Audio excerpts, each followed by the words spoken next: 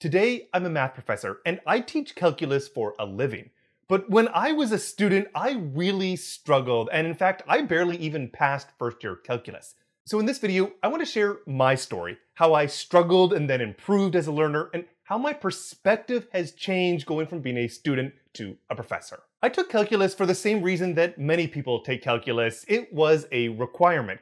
Rightly or wrongly, it's required for an enormous number of STEM programs. And in my case, I was a little bit torn between whether I wanted to do physics or computer science. And calculus, again, rightly or wrongly, is a very challenging course where students out of high school come in rating themselves in general very positively. For example, they say they're confident about math and they enjoy math, that they understand math, and that they're ready for calculus. But ultimately, only about half of students are going to get an A or a B in American research universities or four-year colleges.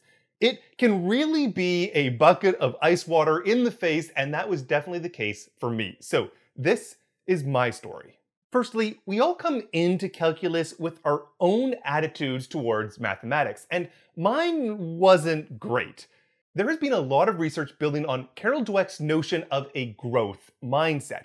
And the idea is that if you believe that you can improve in mathematics, you're more likely to engage in effective learning behaviors that mean you actually improve at mathematics.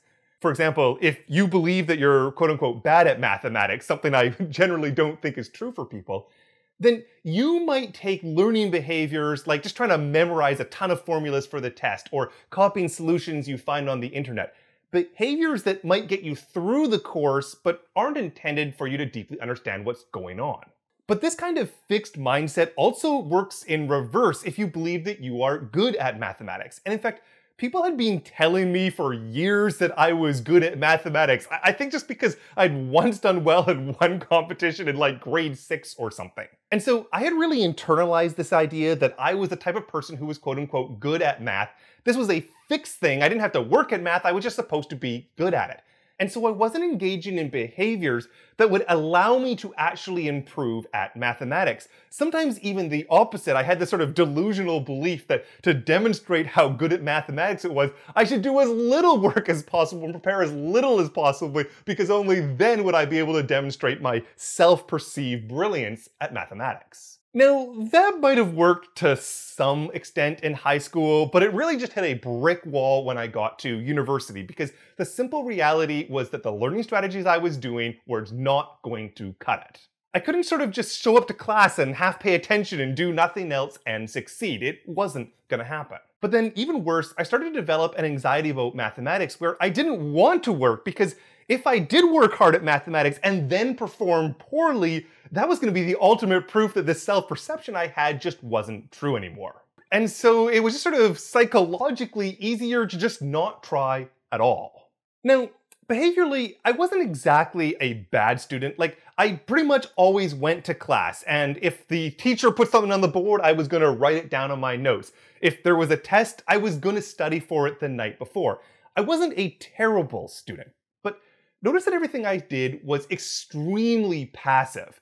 The instructor would write things on the board and I would write them down on my notebook. I didn't have to understand them, I didn't have to pay attention, and I certainly wasn't reviewing them, asking questions, and diving deeper into them after class. I sometimes joke that with uninspired professors who just take the textbook and copy it down to their notes and then copy that onto the chalkboard where students copied it into their notebook, that nobody in the room needs to be paying attention at all for that to happen. So my learning behaviors were all passive, and partly this was a function of the instructors in the courses and how they wanted us to engage the material, and partly it was just what I understood about learning at that time. I just thought learning was a passive engagement. Finally, I just wasn't in love with mathematics. I did like the idea of liking mathematics, but that's not the same thing as liking it itself. Now, I don't begrudge anybody who doesn't immediately fall in love with calculus. Well, a great teacher can definitely support that to a degree. It's not always the fault of bad teachers either. Calculus as a subject and the way it's commonly taught just isn't always the course that really inspires a love for mathematics. And that definitely wasn't the case for me then, even though I really do love calculus today. Okay, so looking back now as a professor, many years later, what do I think about all of this? My first real point, I think the most important point in this video, is that if you find that you're struggling yourself, that does not mean that calculus and mathematics is not for you. Of all of the thousands of students that I've worked with over the years, I've never met somebody who's not able to improve at mathematics, to get to a place where they can use mathematics in their programs, in their lives, where they can even go on and enjoy mathematics.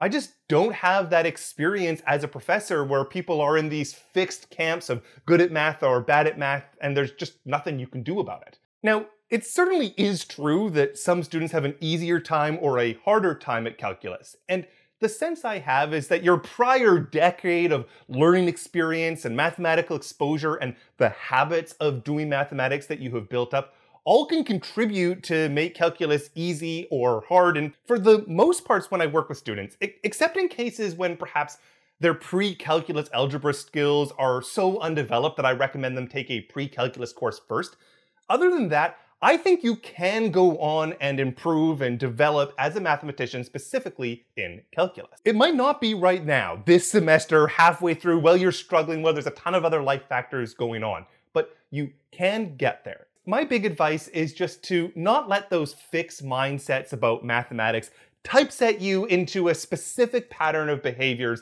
that's really challenging to escape from. One thing I've seen very clearly in my analytics over the years is that students who perform poorly in Calculus 1 often go on to perform poorly in Calculus 2 as well, and sometimes even do worse.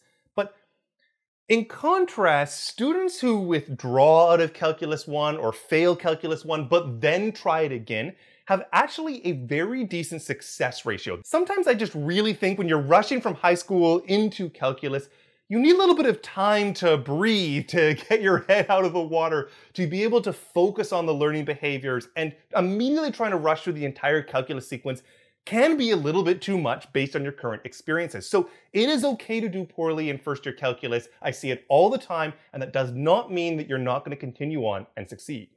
My second big point is to be an active learner of mathematics and not a passive learner of mathematics. I'll put up some links to some of my previous videos on how to effectively learn mathematics, but that is the real lesson.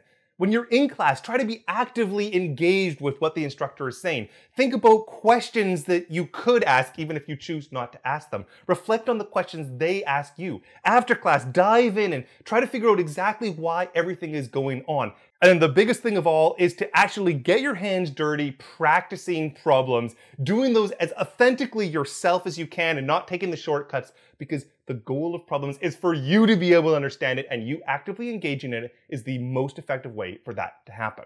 I didn't really figure out that I should be an active participant in my own learning until the second half of my second year in university, and it made just such a world of difference. Not just to my grades, but also to that emotional relationship with mathematics that I was talking about, because now I was seeing that my ability in mathematics was related to the work and the effort that I was putting in to be actively engaged in mathematics. This was just so liberating and really effective for reinforcing those types of learning behaviors.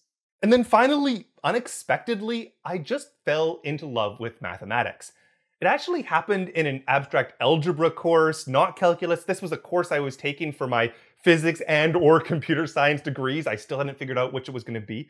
But in abstract algebra, you learn all sorts of definition, theorem, proof style mathematics, where you're just logically and rigorously developing these proofs to convincingly show that things are true. And I really fell in love with that style of mathematics. Calculus so often, and often quite unfortunately, is taught as this very computational thing where procedural fluency with those computations is highly valued. And that's not true for all instructors. I try not to teach exactly that way myself. But calculus, nevertheless, is not as much of a definition, theorem, proof style of mathematics that I really fell in love with. And it was falling in love with other parts of mathematics that then when I came back to calculus and I really started to look into the big conceptual ideas and the geometry of everything, that now I find calculus so beautiful, which I indeed really think that it is. So everyone's journey to loving mathematics, or maybe not loving mathematics, that's fine too, is a little bit different. And it's okay if it doesn't strike you in first year calculus. That doesn't mean that you're not going to love mathematics in general. So that was my story, and maybe parts of it resonated with you, and maybe parts of your experience was very different from my experience, and that's okay as well. I do want to note that I had a large number of privileges when I was first learning calculus that many students of mine don't have.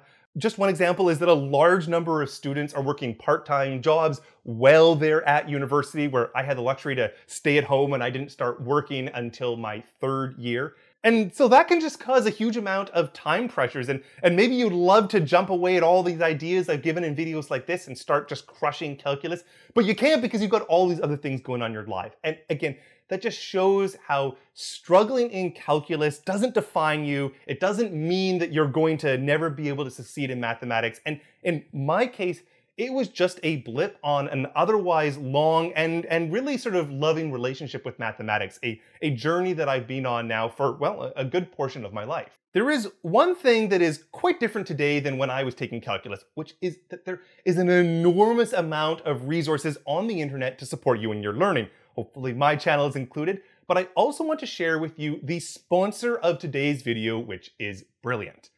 Brilliant is a fantastic online learning platform so that you can learn STEM topics at your own pace. And what I really like about it is that it is delightfully interactive.